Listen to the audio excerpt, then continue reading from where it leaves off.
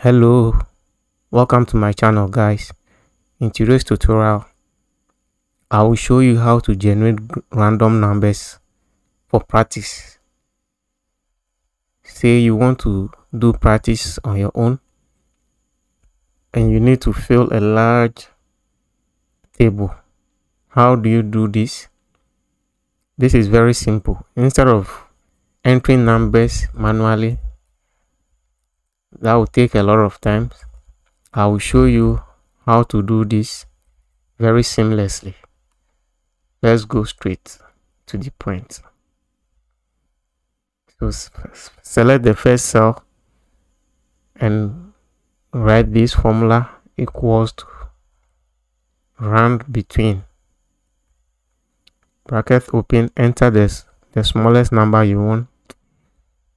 Let's enter 2000 and the highest number 6500. Close parenthesis and click enter. Now a first number is generated. Let's drag this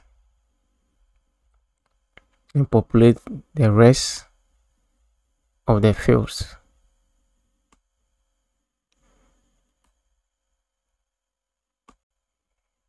I have generated a whole lot of figures.